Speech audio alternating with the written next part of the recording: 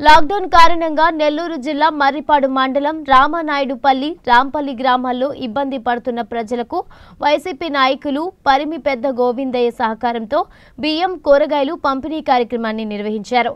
ఈ సందర్భంగా ఈ పంపిణీ కార్యక్రమానికి ముఖ్య అతిథిగా తహసీల్దార్ డివి సుధాకర్ పాల్గొని 400 కుటుంబాలకు కూరగాయలు అందజేశారు। గ్రామంలోని 100 ఎస్టీ కుటుంబాలకు 5 కేజీల బియ్యం కూరగాయలు కూడా ఆయన చేతుల మీదుగా అందజేశారు।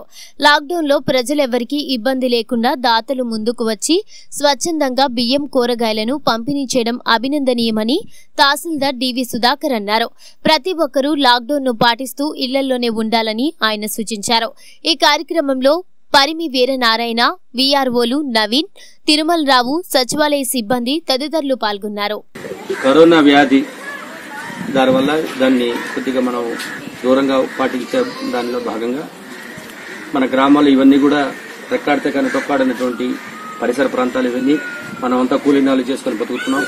ఈ కరోనా వల్ల ఇంచుమించుగా నెల రోజుల నుంచి ఎవరికి కూలీలు లేక గడవటం కష్టంగా ఉండేటువంటి ఈ పరిస్థితుల్లో మన మండలంలో మర్రిపాడు మండలంలో చాలా మంది దాతలు ముందుకొచ్చి వారికి తోచిన విధంగా వారికి ఉండేటువంటి సదుపాయాల్లో ఇతరులకి సహాయం చేయాలనే దాని ఉద్దేశంతో అందరికీ ఉప్పు, పప్పు, బియ్యం, నూనె, కూరగాయలు ఇవన్నీ ఇస్తున్నారు।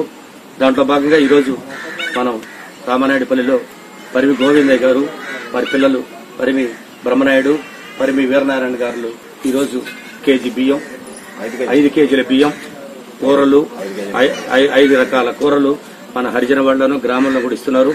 వారి నిజంగా దాతృత్వానికి ఇట్లే వారికి దేవుడు వారికి ఆయురాశ్వర్యాలు ఇవ్వాలని ఇట్లే అందరికీ సహాయం చేయాలని కోరుకుంటూ ముగిస్తున్నాను।